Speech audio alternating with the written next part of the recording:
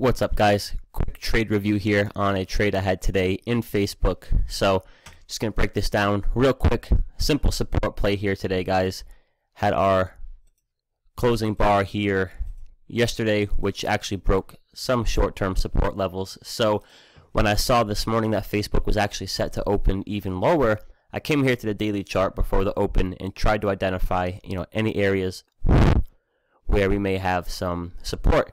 And again, no huge levels of support here, guys, but I did notice that this range right here had seen this bounce and had seen some big accumulation in that same range. So it seemed like an area that, big funds had some interest in Facebook. So with that in mind, I drew that line there this morning, guys, and at the open, now this is something you got to keep in mind with these support plays.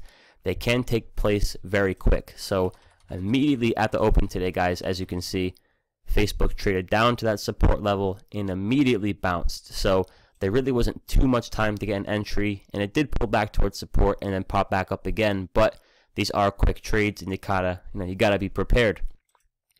But again, nice and simple, guys. It bounced off of that support, and as it was hovering around there, as I've been doing lately, I took my position as close to support as possible. And of course, the exit would have been on a true break of that support.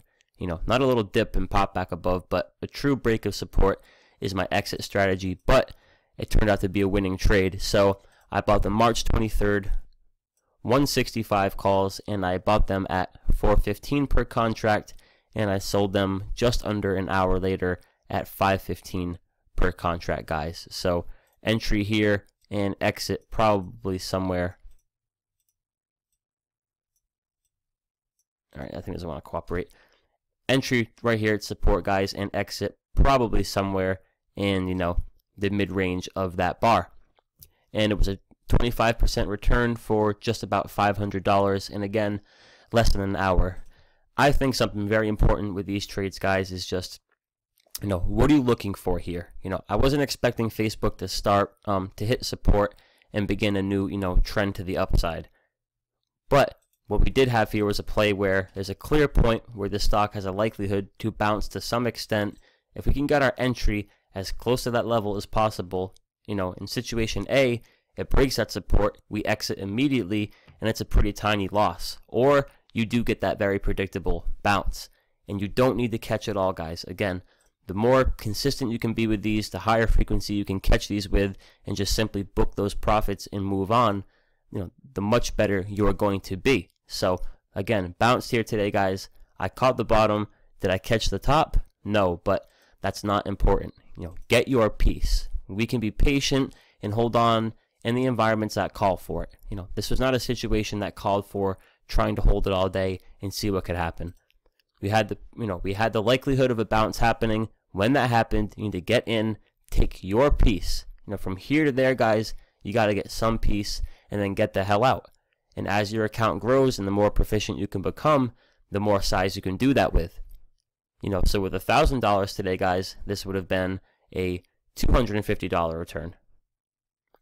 That's pretty damn good if you ask me.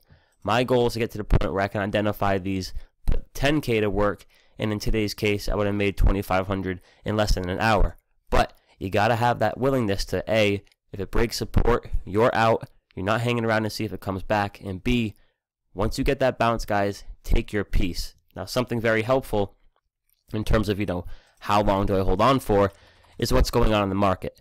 And as you can see, there really wasn't shit going on today in the SPY, and more importantly for this Facebook trade, in the Qs. Here's today's 2 bars. Nothing, a little bit of volume, but nothing big going on. So, again, have your Facebook chart open, have your Qs open, and your SPY, and you'll get the feel that, hey, I got this bounce here. Let me take my piece and call it a day.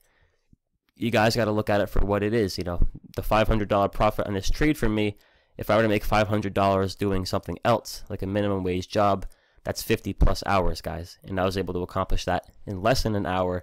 And that's the beauty of trading. I then moved on with my day. So simple support plays, guys. The real beauty of them is that you can identify them ahead of time. And by the time the ringing bell opens, or the opening bell rings rather, you are ready to act. So continue to look for these, and I'm going to continue to send you guys these trade reviews as they go.